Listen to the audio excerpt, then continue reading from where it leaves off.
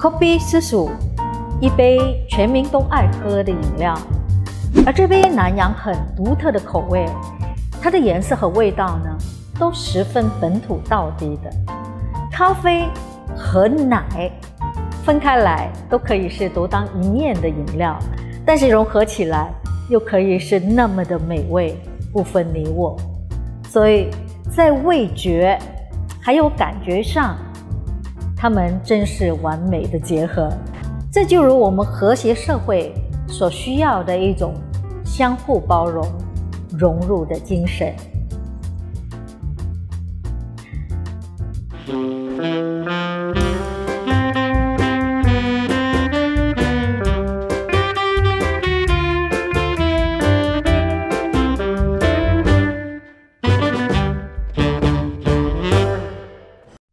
在2013年 Kopi Susu 咖啡叔叔演歌音乐会在我国气压低迷，民生基本上希望有一个很转折性改变的时刻演出。那这个带有剧情的音乐会其实是讲述一位从上海流落到南洋的歌台歌星，他遇到了一班穷音乐人，他们一起为一场演出彩排了一整天，就讲述这一天中的时光。但是后来演出取消了，却迎来了一个国家的独立，马來亞的 Merdeka。 馬來亞春色綠野景致豔雅，撩眼底那綠柳花裏變化。这场很有意思的音乐会呢，它是由这个爵士乐队 WVC 现场演奏。那音乐总监郑哲相他创意新编了多首的南洋经典，而导演李天信很幽默有趣的一个活泼的剧情呢，其实也为我演的这个剧中的玛利亚做得很滑稽搞笑的。 I'm Maria, nice to meet you too. 那我和这个健美先生萧文恒在这个剧里头呢，我们就大唱这个马来情歌。然为长长弯弯披在两肩上。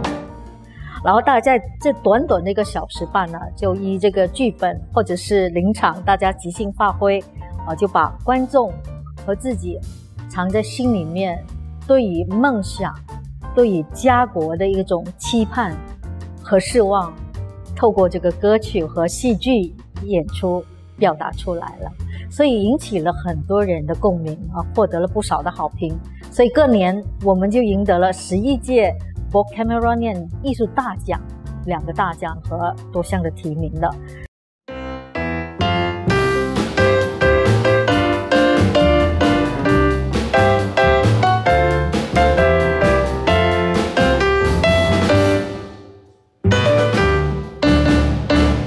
Kopi susu kurang manis tambah gula, badan lesu kerana hati tergoda. 1, 2, 3, 4 kucing berlari, tidak sama kucing belang larinya kencang. Tubuh daku cari di sana di sini, tidak seperti abang seorang. Kopi susu dicampur gula melaka,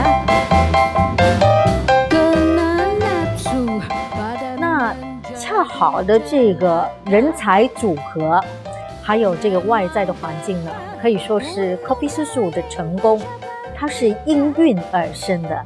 但是更多的回响其实是来自人们心底的一个反思。那一个独立了55年的新马来西亚，我们现在的民心和民情到底是进步了还是退步呢？ Kopi susu dicampur gula melaka, kena nafsu badan menjadi celaka. Ika lemka sang kesek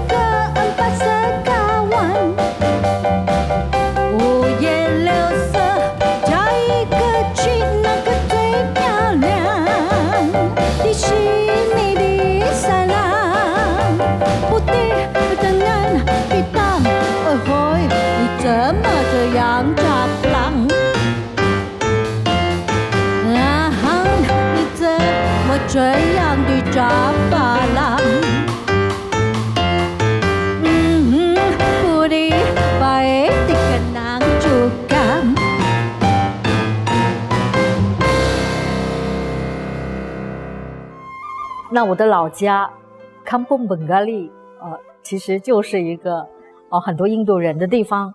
那我的邻村呢，有许多的马来高脚屋。小的时候呢，隔壁我们的邻居印度人结婚的时候呢，他会送我们家羊肉咖喱饭。而开斋节的时候呢，当我们经过马人的家，他们会请小朋友吃年饼。而这些味道呢，到现在我还记得。我觉得透过人情饮食的交换，特别能体现因生活接触而自然形成的一种交融。如后来我们看到华人去卖椰浆饭，马来同胞会做酿豆腐，而这些透过饮食文化的交汇呢，其实更能够让各族之间的相处多了一些默契和通达的。说到本土自然融合汉化的一种代表食物，我觉得莫过于是巴巴娘惹族群的饮食文化了。我很喜欢精致的巴巴娘惹，他们的美食和糕点几乎是每一道我们都可以吃出一段的历史，都有故事可说的。那拍地本身主要来说的话呢，也就是汇杂了西方还有呢就是本地的特产。拍地呢，它基本上呢就有一点像呢，就是英国女士享用下午茶的时候呢，会经常穿着帽子，所以呢这个就有一点像帽子的造型一样。那当你在餐厅或者是在家里烹饪呢，就是拍地的时候呢，那特别是讲究技巧，在用那个模型再沾上呢面粉的时候呢，那你一定要呢就是控制好呢就是这个温度。那如果太热的油，它基本上呢就开不了成一朵花。那如果太冷的油呢，它完全呢就是脱不了那个模具。Ayam buah keluar呢，基本上也就是一些印度尼西亚的色彩，再加上呢本地的烹饪方式，就只有在马六甲呢的地道的娘惹家庭呢才会发现到的这道菜肴。黑果本身在马来西亚已经是非常罕见，而且非常难找到。黑果本身呢，壳是硬的，可是呢，里面呢，它的确是有一个非常令人难以抗拒的果香。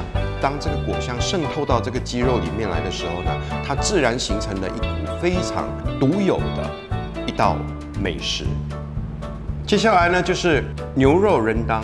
牛肉rendang本身呢，或者是叫做 beef rendang， 也就是一般在很多马来西亚各大小镇呢，常常会看到的 beef rendang。煮法呢都不一样，那就看看呢你是从哪一个家庭呢过来的哦。那就像我家庭里面呢，我们本身的话呢，至少要用上26种不同的香料。烹饪这道菜的时候呢，你一定要有耐心，一定要有时间，才可以吃到呢味道非常浓郁又充满香料的 beef rendang。这个kochi comes from the word goji in Hokkien, and goji means yellow money we put in the coffin. So be careful. You cannot simply serve this during weddings or birthdays because this is only meant for funerals, meant to pray your ancestors. 你拜祖先才可以用罢了哦。So 不可以随便放在你们for 你们的结婚或你们做大生日的时候。Not very good. Not good at all, in fact. Okay. So be careful. These next two kuehs are usually served during wedding. Now you look at this. In Malay, they call it kueh ketayam, but in Baba we call this kueh dade or kueh dada. Okay, in Malay. And you normally eat this. 我们吃这个kueh dada with this 这个 coconut santan, thick santan sauce dip inside and you eat. But it has a different symbolism. Because why? This one looks like a man's organ, and the santan, the man's cream. So when you serve during wedding, we pray that the man is very strong, very cow, so that you can have many children. And another important kueh that we serve during wedding, and in Malacca we make this small because why? It looks very dainty, and we put in this daun pandang kelensong. 杂巴浪的饮食文化可以进化得如此的细腻独特。娘惹的菜肴和糕点真的是独具代表性的。让我们来回想一下也说说这个娘惹文化对于电影、电视方面的影响。那前一阵子呢，就是好几年前了啊，新加坡的小娘惹啊，在这个中国大陆重拍啊，虽然这个剧情还有内涵跟这个原著有一点出入，但是我相信也让世人大开眼界了哈。时光倒回50年代，当时的新马两地是香港电影的娱乐重镇，投其所好的一个宝地。所以除了林凤当时很著名的榴莲飘香，连香港粤剧皇后方艳芬也会来演这个槟城宴，而大明星如夏梦，她也来做娘惹了。好像李丽华也演过《娘惹与爸爸》，我们本土的这个新加坡庄雪芳，她演过马来娘惹，还有另外一位很著名的槟城本土的艺人就是张来弟，他演过马来亚狂恋当然当时香港也有另外一个流派，就是广东戲那就是江雪、嘉玲他们也来了这个娘惹look拍得非常的漂亮。说到音乐，本土的一位姑娘潘秀琼，相信大家都认识，尤其她的名曲《情人的眼泪》是非常著名的。其实当年她开始也是以南洋调来进驻香港的这个歌坛的，而当时我记得还有一部电影，就是葛兰演过这个可爱的热带风光不是电影，而是一首歌所以讲起来，当时50年代真的民间曾经有过那么一片民间洋溢热腾腾的这个南国味道，娘惹 copy 叔叔一般的这个风情肤色的，在当时是独领风骚的。Kopi susu gula kasih, kopi susu gula di panci. Kopi susu gula pasir, kopi susu gula di panci.